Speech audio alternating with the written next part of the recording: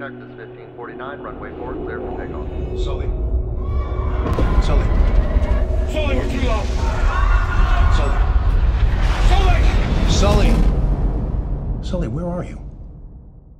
How's it going, everybody? Today I'm reviewing the new film directed by Clint Eastwood and starring Tom Hanks, Sully. Now, Sully is about Captain Sullenberger, who back in 2009 landed the plane on the Hudson River. A spectacular feat, and this kind of deals with the aftermath and the incident at hand. And was there any stuff going on with Sully? Did he do it on purpose? Did he have some sort of brain lapse? Is he getting old? Can he not do his job right? Was it the right play to actually land it on the Hudson rather than try to go back to the airport?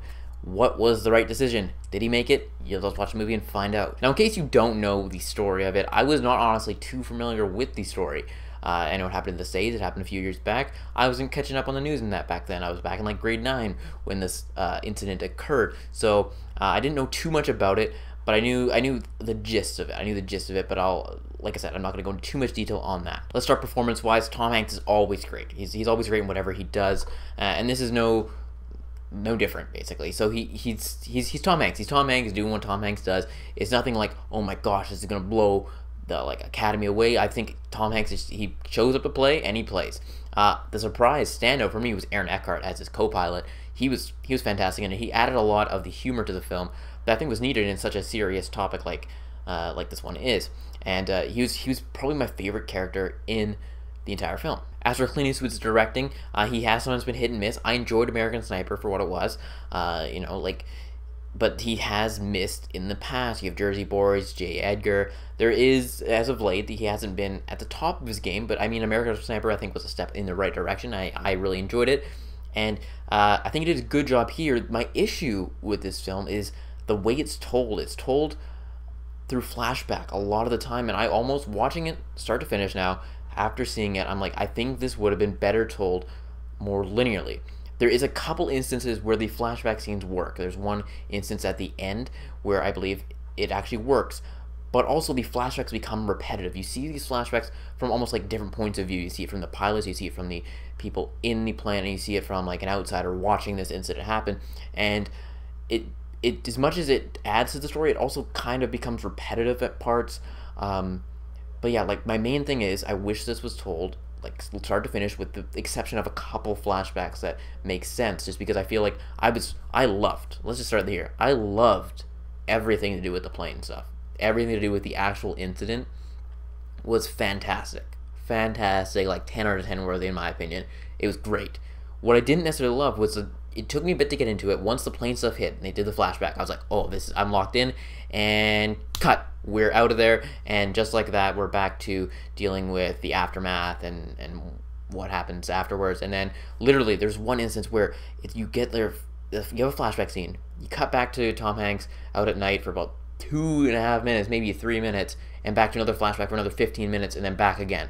It was jarring. It was jarring, and I'm like, oh, just as we're getting good, and we're back to the present day. I was like, okay.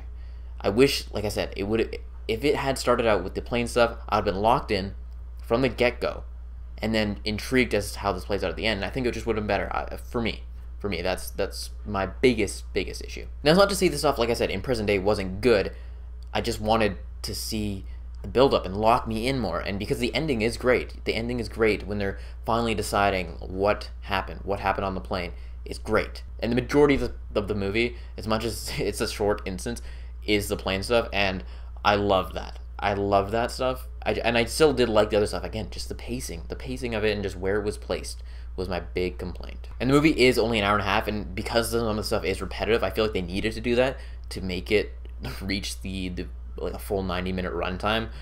Because it's a short story, it really is. It's very contained and happens over a course of a week or so, and it's in and it's out. So I think they did have to stretch some of the stuff to fulfill the full 90-minute and get a theatrical release almost on it. So it felt like they were stretching a little bit, but like I said, overall, really enjoyed the movie. It really did. I came out liking it because, again, the plane stuff is so thrilling, edge of your seat type stuff.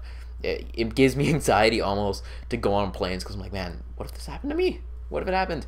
It's stressful. You're at the edge of your seat, even though you may or may not know the outcome. which is a testament to the film. So with all that said, I give Sully a movie rating of an 8 out of 10, a solid movie. Tom Hanks is great, Aaron Eckhart is great, the supporting cast, support them all, they're also really good.